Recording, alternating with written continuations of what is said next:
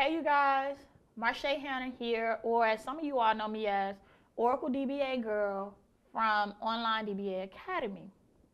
So what I want to do here is talk to you guys about Virtualbox. Now before I get into the topic, as you guys can see what the topic is on the screen, I want to talk to you guys about what I'm trying to do. What I'm going to do with Virtualbox is I'm going to do a mini series. This is going to be for anyone who don't know what Oracle Virtualbox is, how to install it. If you don't know about Oracle Linux or how to install Oracle Linux, then this series is going to be for you. I'll just start by saying Linux is the foundation for your Oracle career. If you're looking to get into an Oracle career, Linux is going to be that foundation. So you want to make sure you know Linux. And Virtualbox plays a big part in this because Virtualbox is basically used as a test environment for your Oracle Linux installation, your Oracle database installation. A lot of people, they always come to me, well, Marche, how do I become an Oracle DBA? What do I have to learn first?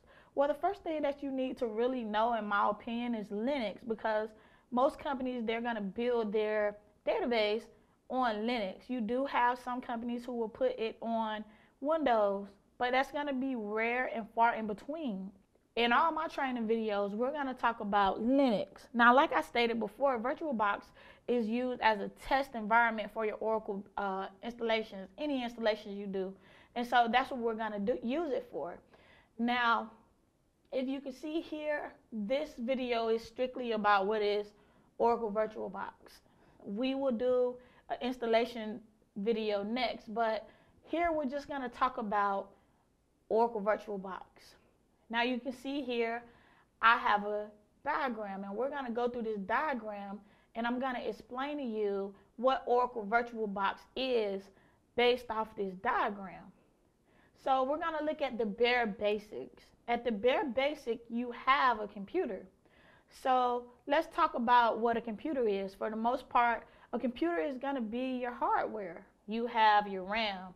You have a motherboard, you have the mouse, you have the keyboards, you have all this hardware that makes up your computer.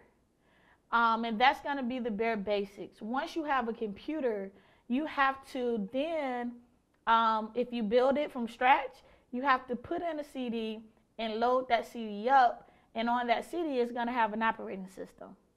Now, once you have a computer, that's what you're going to do next. You're going to install an operating system.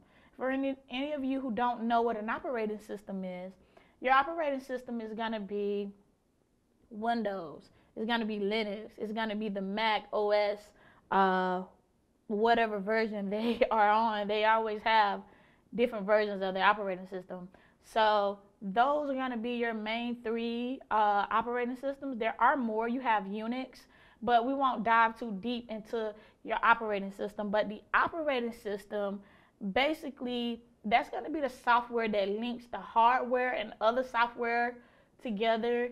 The operating system sort of makes everything works within your computer. If you tell the keyboard, if you type, hey, it's going to be the operating system that's working behind the scenes to show that, hey, in whatever application you're using. Or if you try to copy and paste from one application to the next, the operating system will give you the ability to do that. So again, the operating system will be the bridge between the hardware and any software that you're using. So now we'll move on to software and applications.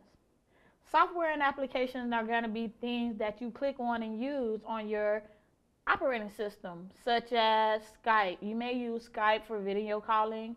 You may use Microsoft Word to create documents. You may use Photoshop to create images. You may use Adobe Reader to read your documents. You use Google as the internet browser. You use Chrome as the internet browser. That's software and applications.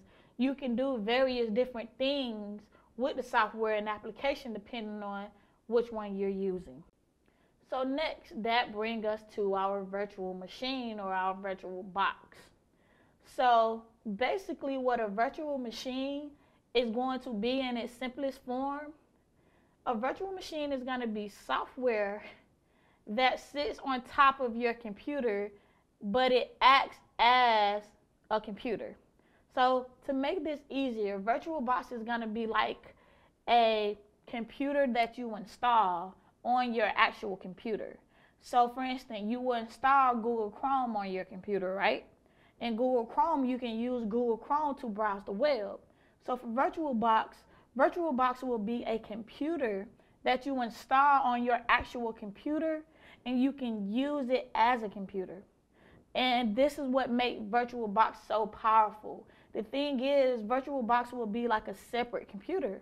So let's say, for instance, you get VirtualBox on your machine. The next thing you have to do is you have to install that operating system. As you can see, it starts over because VirtualBox is just like a computer. So once you have a computer, what do you have to do? You have to install an operating system. So because VirtualBox is a separate computer, you have to install the operating system on it. And that's where your test environment comes from. So you have VirtualBox, and then what we would do is we would install Oracle Linux on it. Once we install Oracle Linux on it, guess what?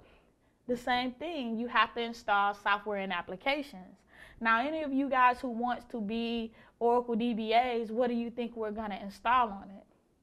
I hope you got that right, but yes, we're going to install a database.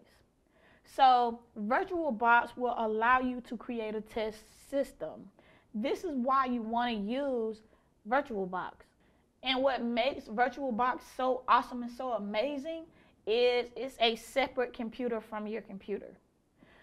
Back in the day when I first became a DBA, I didn't know much about VirtualBox. So what I did was I installed Oracle on my actual computer. And when I did that, guess what? My computer crashed and I lost everything. So that's the beauty of using VirtualBox.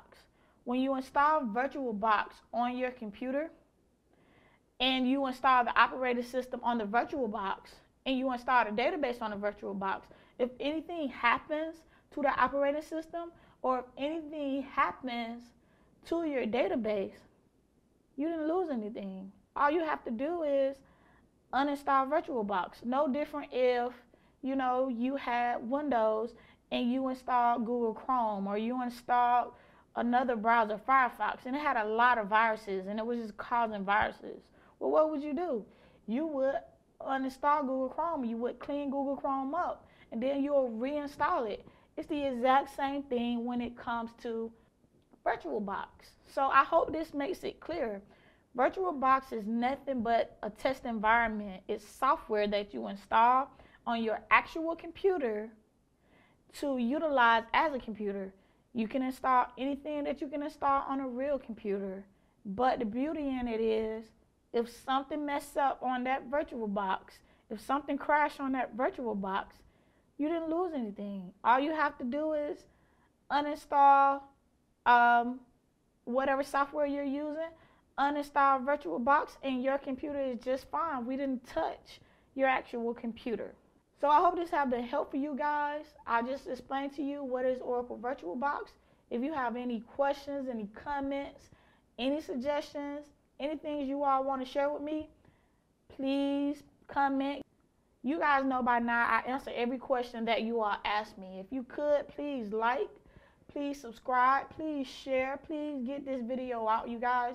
Again, I'm doing a mini series, so be on the lookout for how to install Oracle VirtualBox. Be on the lookout for how to use VirtualBox and also how to install Oracle Linux. With that being said, you guys, I am signing off. Happy studies.